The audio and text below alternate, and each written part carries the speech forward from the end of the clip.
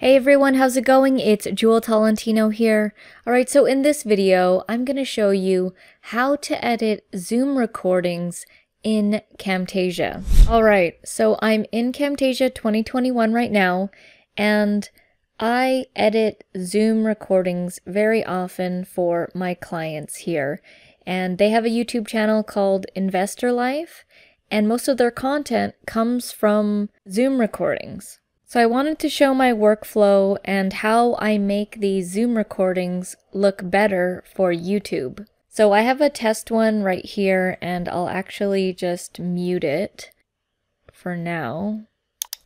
And you can see that when you place it on the timeline, the canvas looks weird, right? Like it's small. This is not the correct size of canvas for YouTube. And so if you want to see what it is, you want to head up to the menus here, click on File, then go to Project Settings, and you'll see that it's at 640 by 360, which is way too small. So what I'm going to do is click on the custom here under Canvas Dimensions, and I'm going to scroll up and I'm going to go to 1080p. And then I'm going to click Apply. And that's the actual canvas size that we want for YouTube specifically, because that's where I'm putting these videos for them on, is on their YouTube channel. And you can see that the actual size of it is quite small. And when you enlarge it and make it big, it does get pretty pixelated.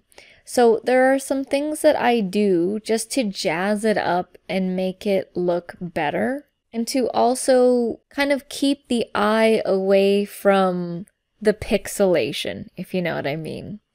So here's what I do. I have their Zoom recording, right?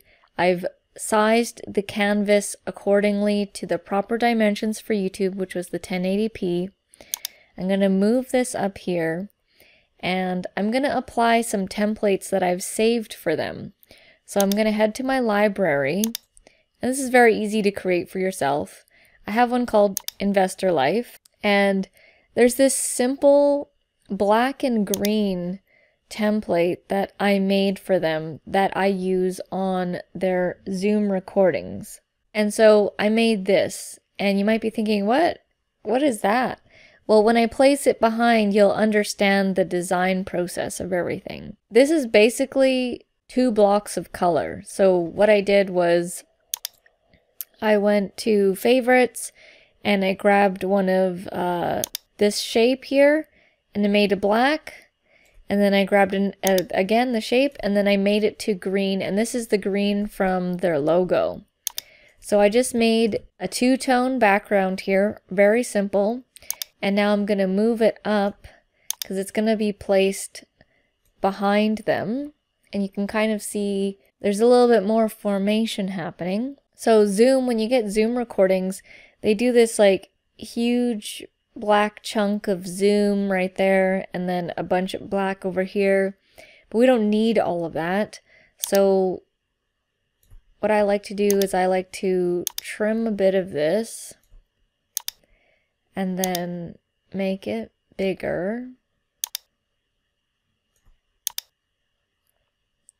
And I actually put a title here up at the top on what the video actually is. So I'll make it a little bit bigger. You can play around with it to whatever, suits your needs. And I'm just cropping and doing some stuff here. Moving it around. Okay, and then another thing that I like to do is I like to add the title of whatever the topic is.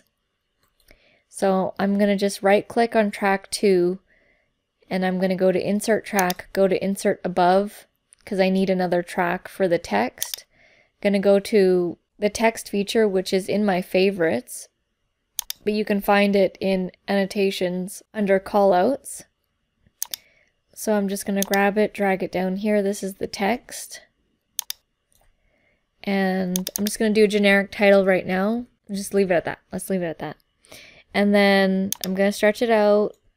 I'm going to actually bold this font, make it bold, stretch it out to the length of the canvas so that it becomes easier to make it even. And something like this, you can make it slightly bigger. You can change the font. And then another thing that I like to do is cover up the zoom. So I'm going to insert another track here. And I'm going to grab in my favorites, I have a default black rectangle. And again, if you want one, you just go to annotations, go to callouts, and you'll see it right there. But I have this black rectangle here, and I like to cover up the zoom. And you might be thinking like, oh, why didn't you just crop it out? If I cropped it out, then there would be way more green showing, and I actually like the black showing like this. I set it up like this, and then they're going through the interview, right? The interviews are usually like 40 minutes to an hour long, and I just go through and I remove all of the dead air. I don't add any audio effects. I don't do any noise removal or anything because it's already recorded with 2 different kinds of microphones, and I find that it does get messed up with the 2 different audios because you got audio from this guy and they've got audio over here, and it's 2 different ones, and you're adding noise removal on it as a whole. And so I generally just keep the audio that was originally recorded. It's not the best, but that's why I'm doing all this other visual stuff to make it look cool. And so I just go through along in the interview and I remove all the dead air, all the dead spaces, things that, maybe mistakes or whatever that aren't necessary, that aren't going to provide value for the interview. And so you see here, I'll just show you the before. So I'll remove this part here. What we had was just this, the actual interview. And if we were doing actual size, the actual size of it in a 1080 canvas was really small. It was like something like this, really small.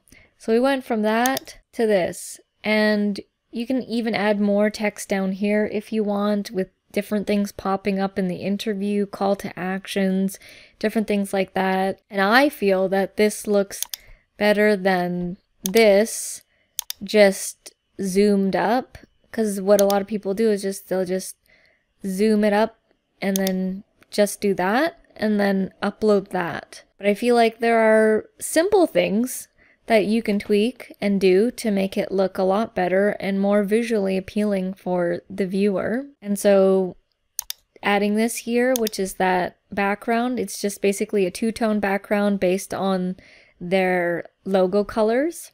Getting rid of the Zoom logo there, that's huge, and adding a title to the conversation. And so that's how I edit Zoom recordings in Camtasia. So if you like these kinds of videos, I have a 9+ hour 70 lecture Camtasia course that will fast track your Camtasia learning. If you want to learn Camtasia fast and you want an encyclopedia of all the stuff to do with Camtasia, you want to check out my course that is down in the description below. Give this video a thumbs up if you're going to try out these new tactics, and I'll see you in the next video.